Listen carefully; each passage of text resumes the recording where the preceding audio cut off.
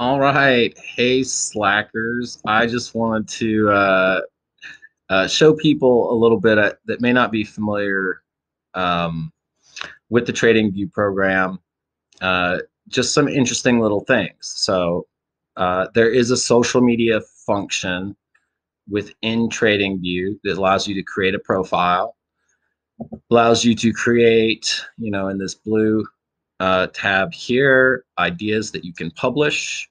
So, like as a group, we could journal our learning progress and the things that we do together. You can see, who's following who. Nobody's following me right now. There's no reason to. I'm not publishing anything. But I am following two people, one of which, and I'm in their Discord, is New Wave Traders. And I'll show you what that profile kind of looks like in a minute. But you'll see also here on the right, the other thing TradingView allows you to do is track and color code multiple different cryptocurrencies and stocks and funds, indexes, gold, NASDAQ, Dow Jones, Russell, the dollar, gold, silver, Potcoin, Uniswap, you know, Polkadot, American Airlines. And so, this is what the published, ideas look like. It's basically a blog platform, right? So it allows you to create a blog, add images or video.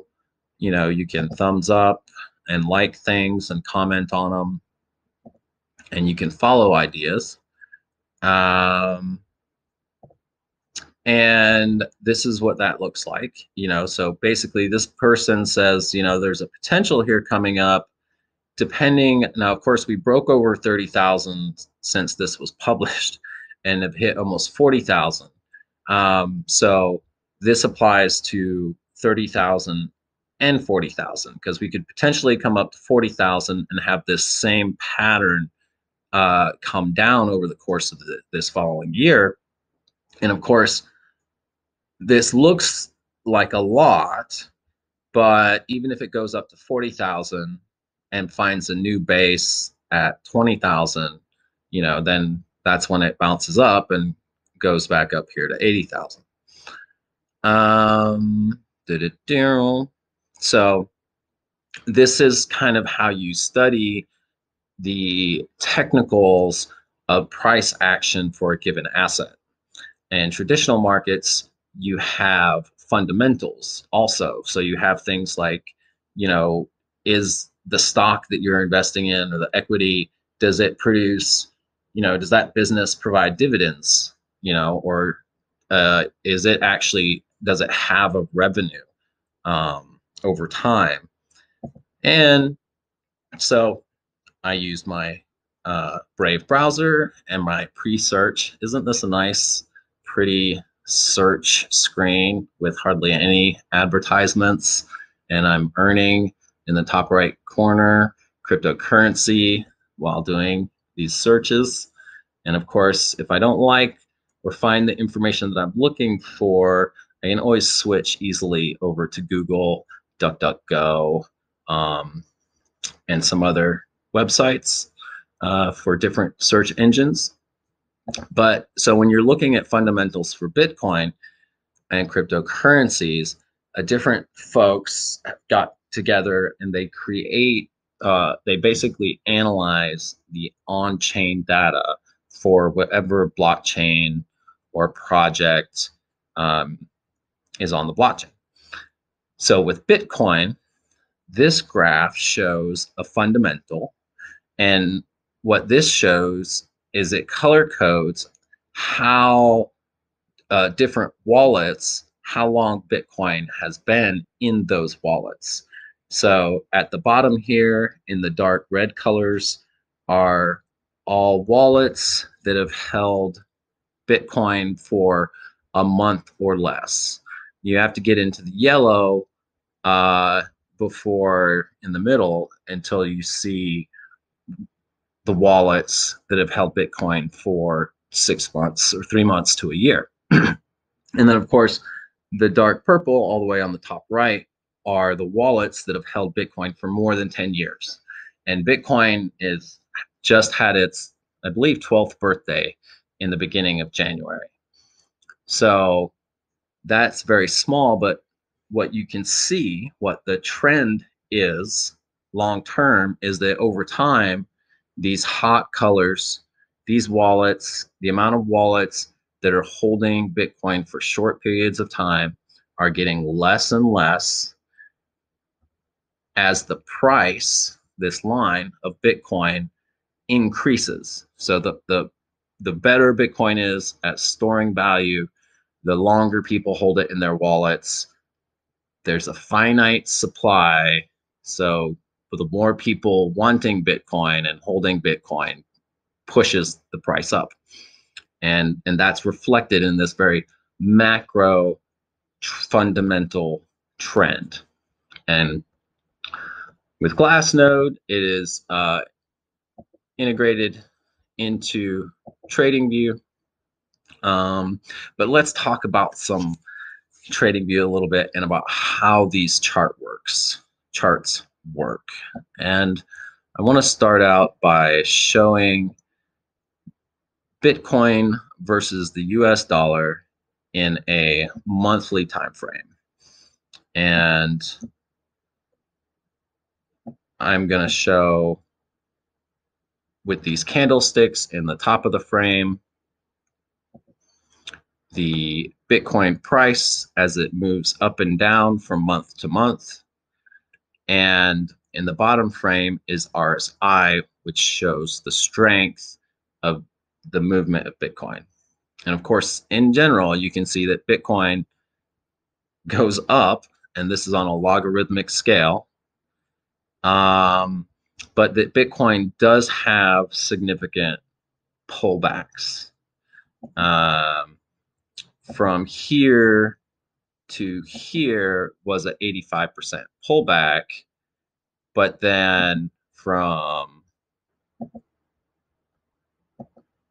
that point up to the next 1,000 days later, you had a 12,000% increase over 3 years. And then you have another pullback over the course of a little over a year of 80%. And, now we're on another run.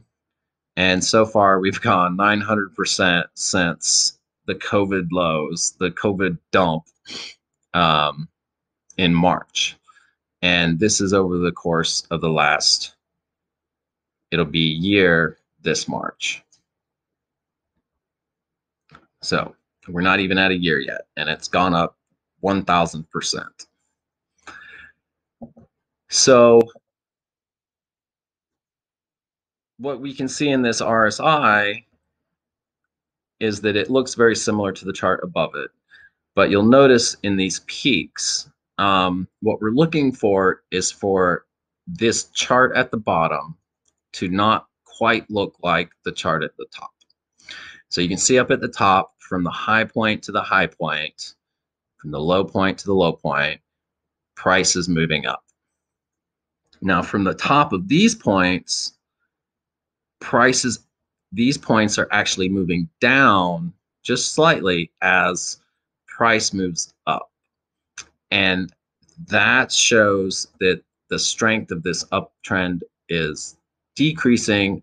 And so you're likely to see some kind of fall in price soon. And then that's what you see over the course of a year and a half after, we get really close.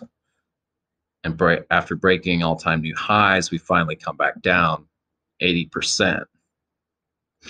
And then down here at the bottom, likewise, we have higher lows. And here at the bottom, we actually have lower lows. So that's hidden bullish divergence. And now you can see these two charts are agreeing with each other. And the price is moving up while these points are moving up.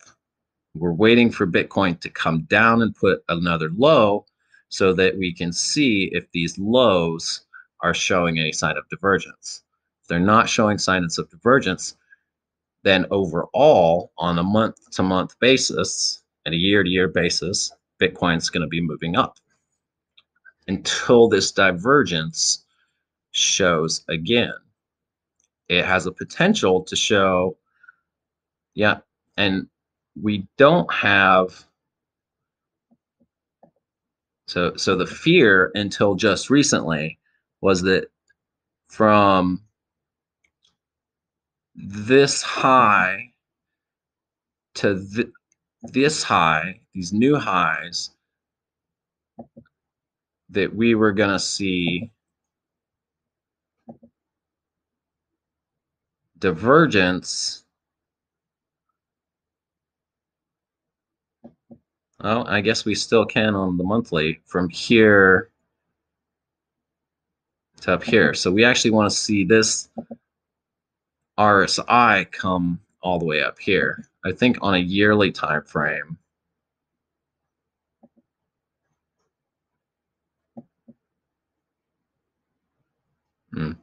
No, so we're watching these highs, we're watching these lows. I might edit out this just last couple minutes. Anyways, so this is basically Bitcoin, long-term trend. Then, of course, we can go down to the weekly and start looking in greater detail on this trend. We see a lot more up and down from the week to week, but we see some overall patterns. The overall pattern is that we're still riding this support, this blue line here. And for a while, until just recently, until about, like in October, September and October, we were basically finding resistance at this level. And when Bitcoin on July 20th broke above this orange line, then came down and tested it, folks pretty much knew it's going up. It found new support at a line that found resistance. And now, if you go way, since we're in new territory,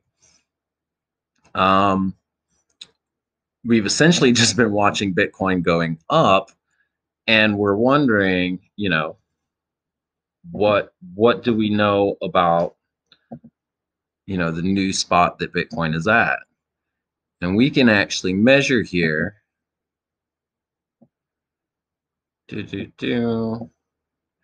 And we can actually expect some things.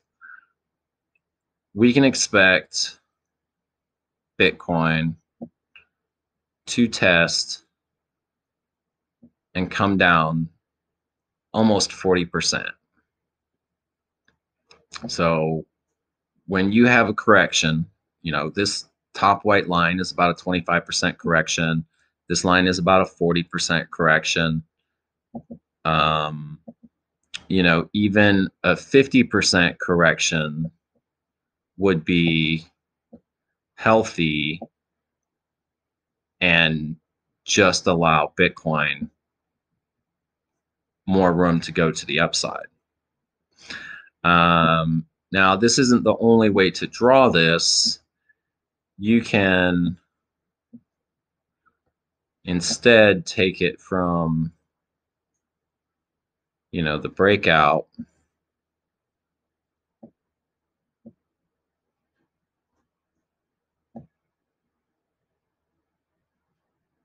You can say right here.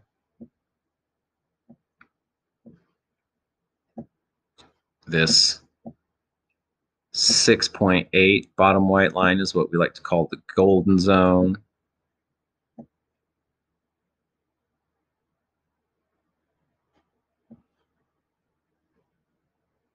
And so the farther down it goes, on this correction, again, we could expect, you know, um,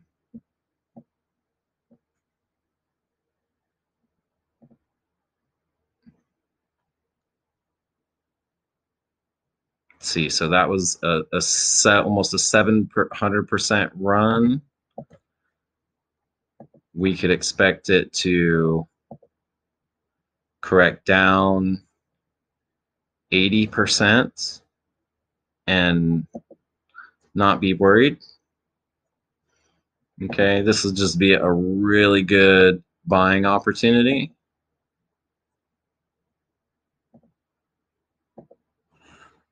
Okay. Bam. So,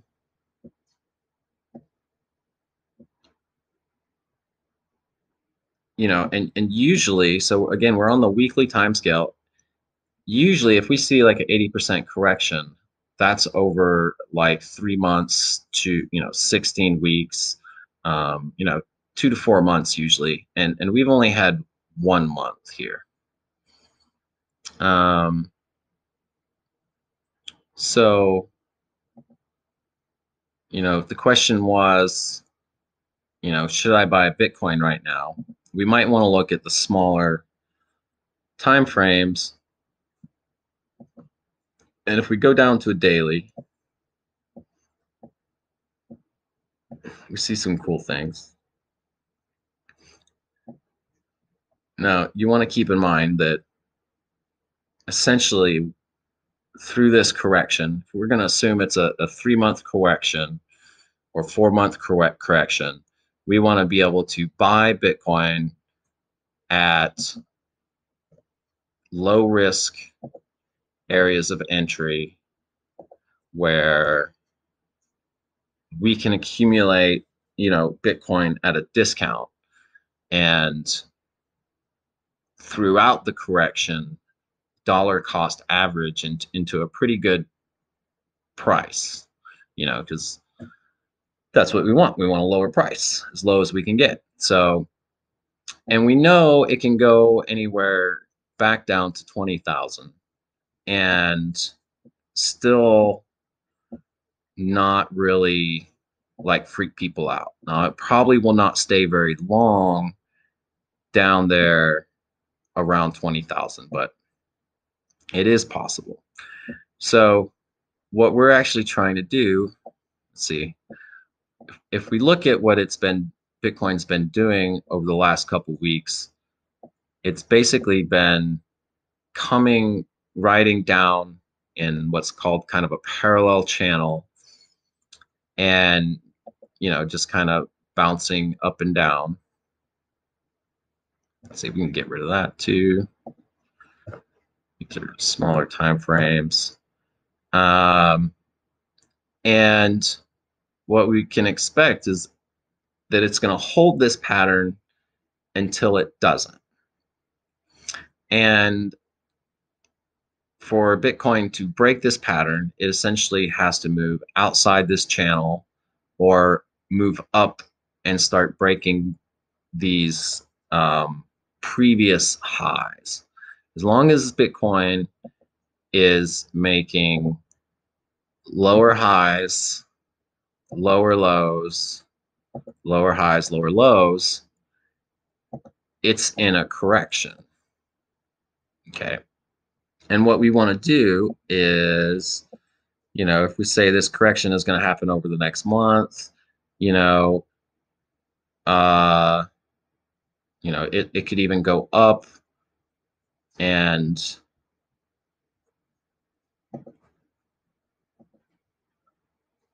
test up here again, come back down here, test here, and then boom, test these again before coming up. And it could do this as long as it wants to, but it's going to go on for a certain amount of time. What we want to be able to do is purchase Bitcoin at these low risk levels where we kind of know price will want to go. And let's see if I can, whoops.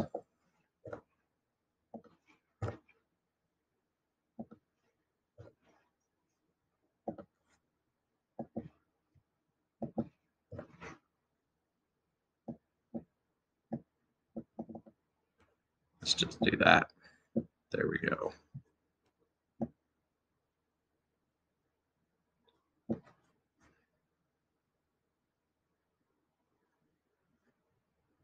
Boom. So we got this breakout up to here.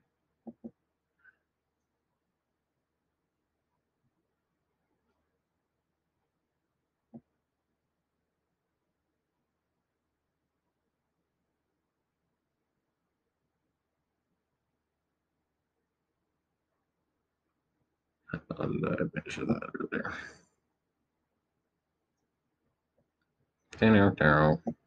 Sorry. Down. Down.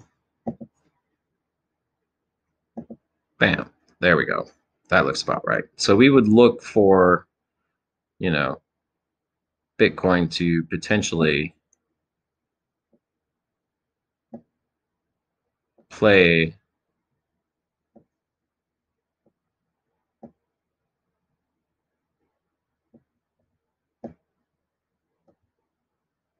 around here and make this pattern.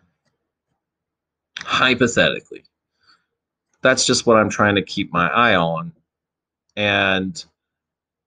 But now that I actually have targets down here, I can put in buys at 29,700, 26,054, and I would make sure to save money so that I start buying small amounts as it goes down, and I can increase my amounts as it goes down. And as soon as it starts making higher highs, which should be, right here, and lower highs, that type of pattern, then I should be able to look on my RSI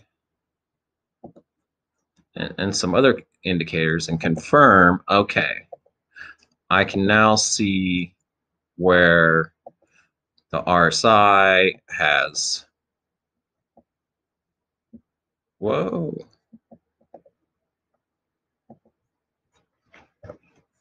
is now in line with the ups and downs of the price action, and the strength of Bitcoin is moving, going up, and boom, boom, boom. And then, of course, the RSI goes up and down as that happens as well. So that's Bitcoin. And that's my basic rundown on Bitcoin. We can go to the hourly chart and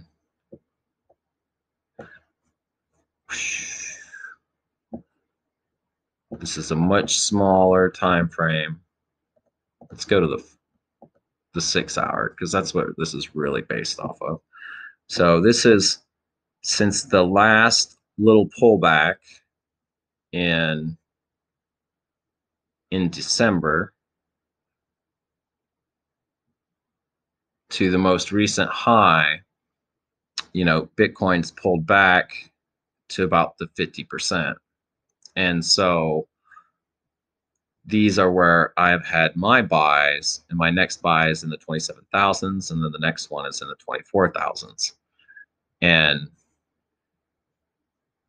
you can see here on the daily,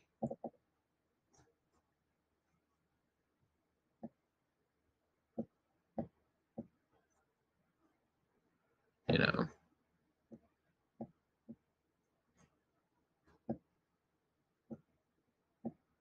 A more appropriate use of the pitchfork and the larger pattern of Bitcoin moving up. And it would be a very, very strong move for Bitcoin to move sideways, test, basically move up and down, move sideways, hit this red line, and go up to here, right? Bam, at the 3.618 before it does another pullback, um, back down into the 60s. This is how targets get to be like 140,000 with Bitcoin over the course of the next year, but it could quite easily be a $5,000 Bitcoin. Although, if you look at the fundamentals and you look at mainly the supply of Bitcoin and how it's disappearing, the probability of seeing 140,000 is a lot more likely than seeing 50,000. But a 50% pullback to 80% pullback on Bitcoin at any time is not outside the ordinary. Now, relative to Ethereum, Ethereum and Bitcoin, again, so Ethereum's only been around for a few years, and most cryptos do not do well against Bitcoin because Bitcoin's, is store of value. It's got a finite supply. But you can see that Ethereum, while it's had its ups and downs, is now at the point where it is creating higher highs. It's actually creating, let's see, boom, lower lows, and it's creating higher highs. That's kind of the exciting thing about Ethereum right now. And you can see that, when this is the next big thing for Ethereum, and, this is essentially, boom,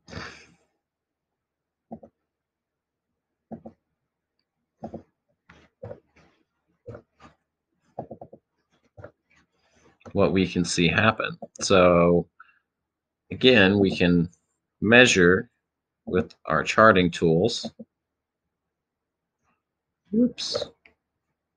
Let me grab the right one here.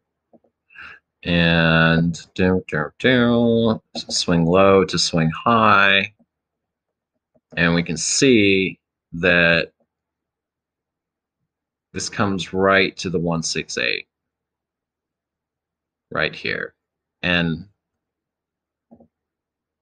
a much sooner target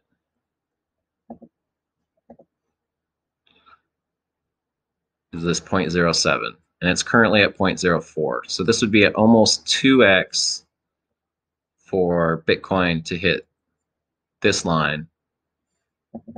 And again, we should see in RSI the lower lows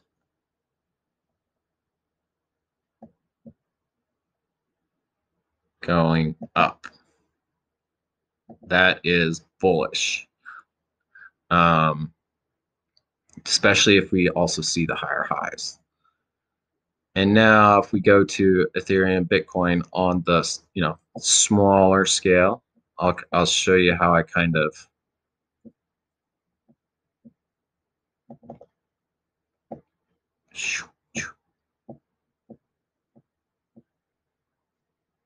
did this. So, I did a bunch of these things, the fib extensions, and essentially I bought down here. Ooh, where the heck? Why the heck? Shoo.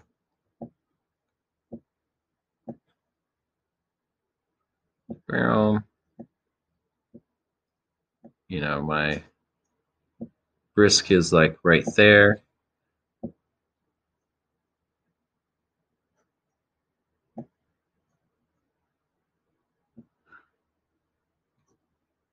Actually, it's much higher. Yeah, I come down here, and you know, we had targets on the other chart around 0.7, which would be like a 240% return, with a risk reward ratio of 8 to 1. And you know, I have these small targets. That one's probably too low. Here. And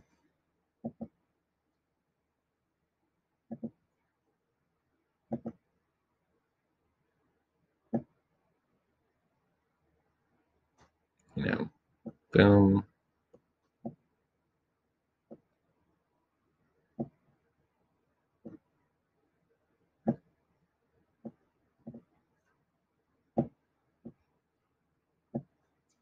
That's so annoying.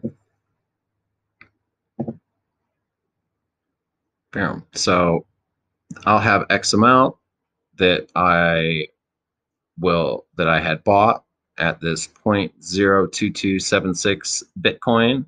I bought uh actually I bought one Ethereum at 0.03189,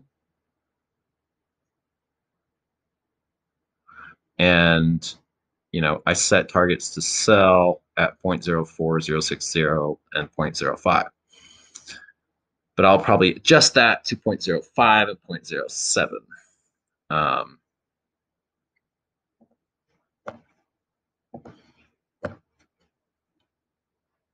Now, Ethereum USD,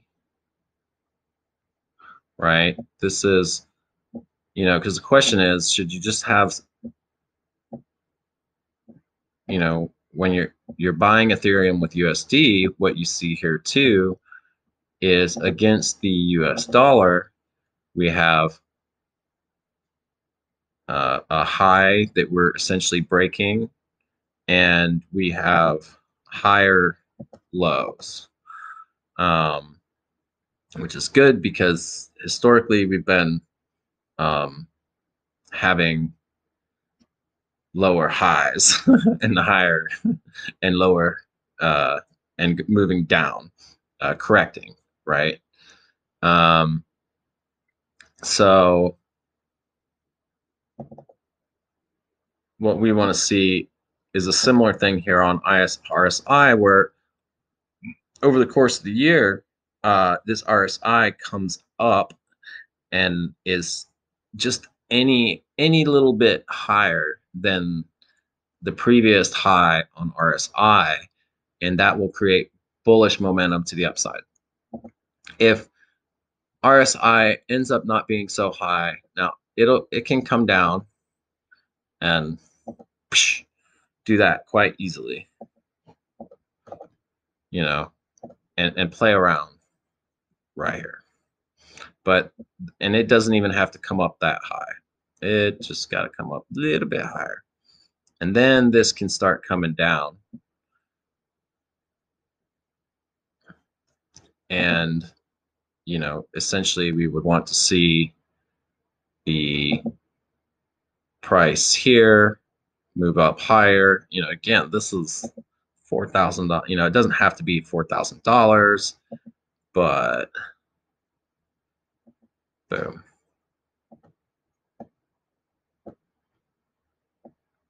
You know, we would see and expect Ethereum to come to these, you know, essentially the bots and the algos would, let's see, even coming to the 168 here, puts us higher, come back down to the 1 to 1.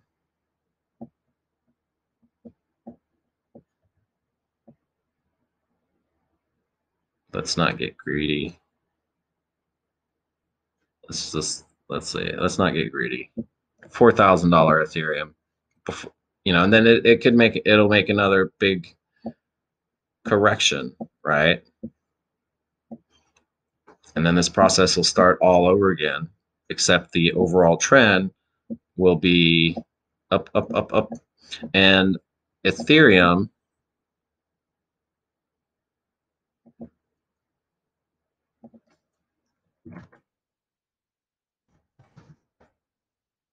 is having a huge update.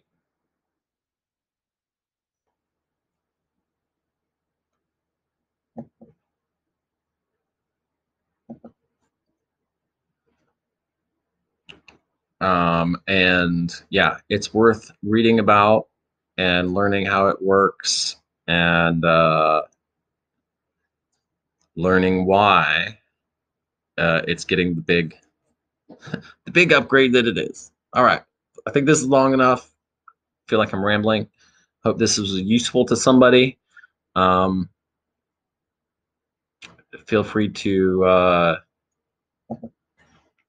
get more information at ethereum.org and join my Telegram group and ask me any questions that you'd like. Thank you.